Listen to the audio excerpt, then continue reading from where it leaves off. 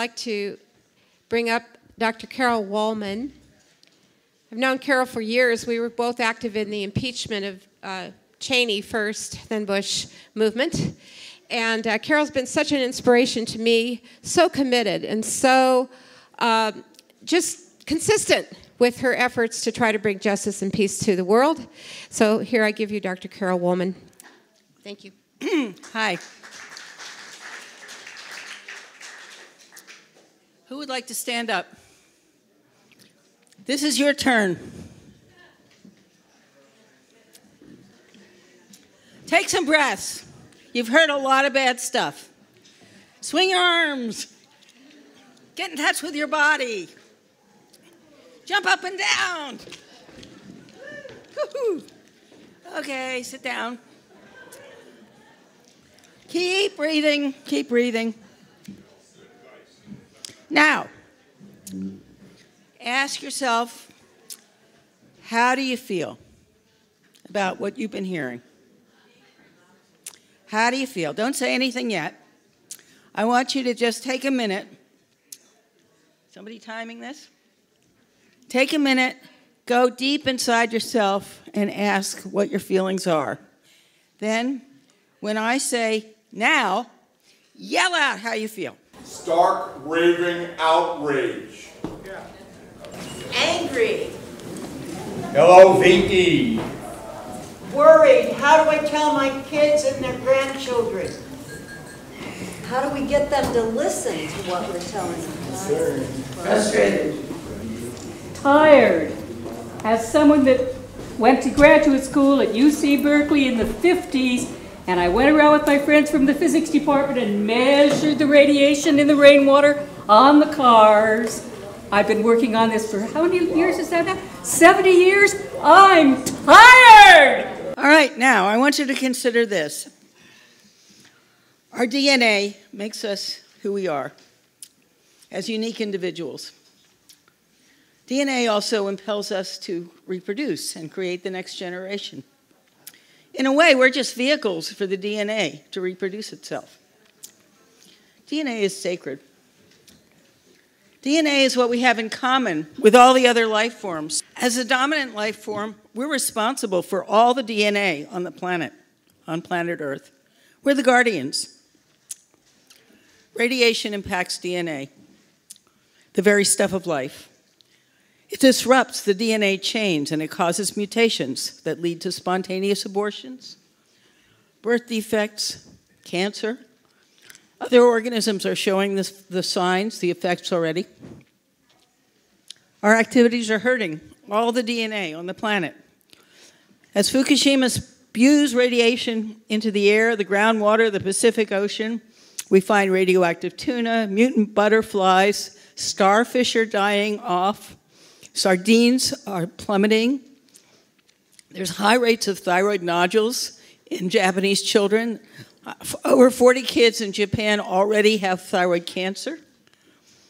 There's just lots and lots of health and death effects from radiation's impact on DNA. So, I want you to ask your DNA what you, as a unique individual with your unique talents, should be doing about Fukushima Daiichi. Your DNA is what's affected by radiation. So I want you to ask your DNA what you should be doing. I want you to breathe deeply into every cell and ask your DNA what to do.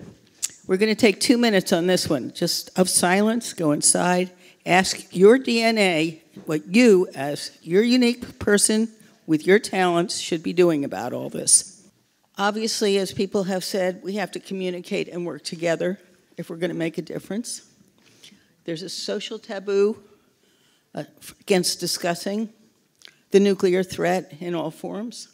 And the culture of the nuclear village is designed to protect the future of nuclear energy and portray it as safe. And we've just been hearing about what's going on in Japan in the way of suppressing information. They're not allowing doctors to report that illnesses are the effect of radiation over there, and we're getting silenced over here as well. We have to break the social and the media taboo. So we're going to start right here and now doing that. I want you to turn to your neighbor or neighbors and Talk about what your DNA told you to do. Does anybody know when we get past the point of no return? What do you?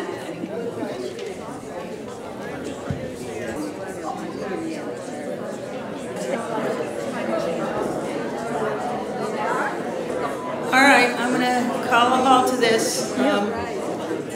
Finish. I'm a psychiatrist, by the way. This is a consciousness-raising exercise, in case you hadn't guessed. And I've been doing this since the 70s, I think.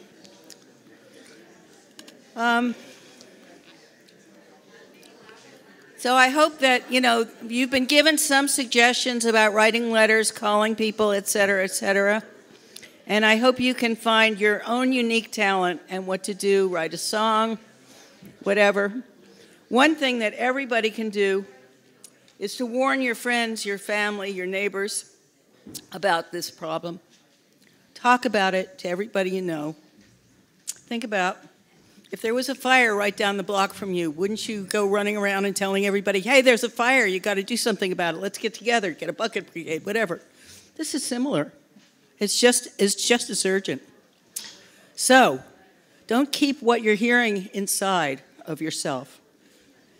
Go around, talk to people. Tell everybody. Tell the people. People aren't going to want to hear it. They're not going to want to hear it. They got to hear it. That's the only way that we're going to wake everybody up. Also, think about the timeline. They're going to start removing these fuel rods next month. At least that's the plan, unless somebody tells them, hey, hold off, let's think about it. You guys don't know what you're doing. You've just made one mistake after another. The workers there are exhausted. They're drinking. They're getting sick. They're getting cancer. They're demoralized. There are fewer and fewer of them. These are the people that are going to operate the cranes to pull those things out of the spent fuel pool. Pretty scary. Pretty scary. Do you know that already several crane arms have fallen into fuel pools? Things break.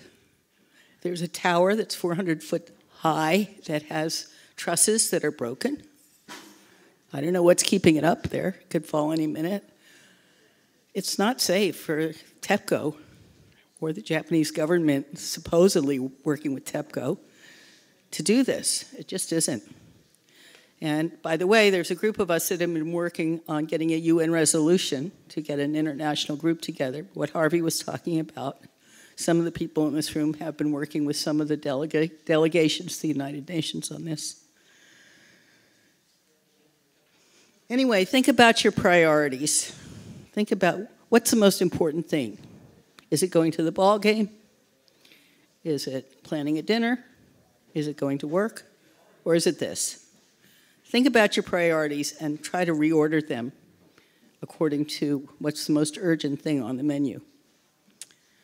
Okay, finally, this is a very dark subject, very hard to focus on it. So I want to read a Hopi prophecy about the times that we live in that maybe will be encouraging. And there are copies of it over there on the table if you want to take it home. It goes, to my fellow swimmers, here is a river flowing now very fast. It is so great and swift that there are those who will be afraid, who will try to hold on to the shore. They are being torn apart and they will suffer greatly. Know that the river has its destination. The elders say, we must let go of the shore and push off into the middle of the river and keep our heads above water. And I say, see who is there with you and celebrate. At this time in history, we are to take nothing personally, least of all ourselves. For the moment we do, our spiritual growth and journey come to a halt. The time of the lone wolf is over. Gather yourselves. Banish the word struggle from your attitude and vocabulary. All that we do now must be done in a sacred manner and in celebration, for we are the ones we have been waiting for.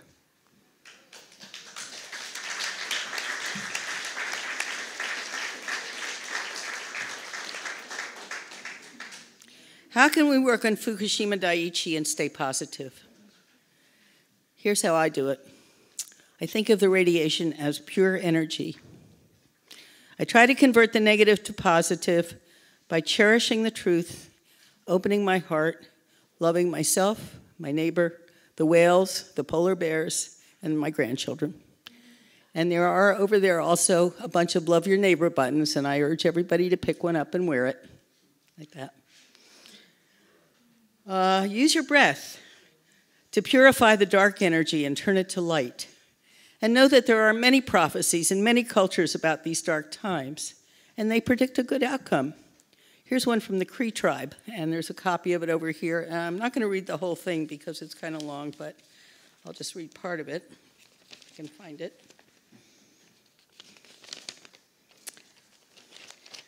There was an old lady from the Cree tribe named Eyes of Fire who prophesied that one day, because of the white man's or Yonegi's greed, there would come a time when the fish would die in the streams, the birds would fall from the air, the waters would be blackened, and the trees would no longer be. Mankind, as we would know it, would all but cease to exist. There would come a time when the keepers of the legends, stories, culture, rituals, and myths, and all the ancient tribal customs would be needed to restore us to health. They would be mankind's to survival. They, we, are warriors of the rainbow.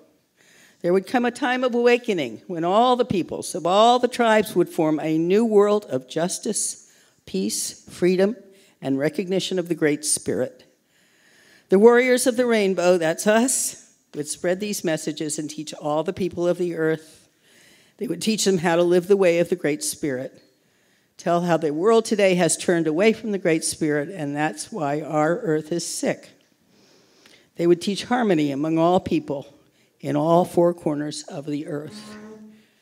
So I share Nick's vision about the spiritual awakening of this time.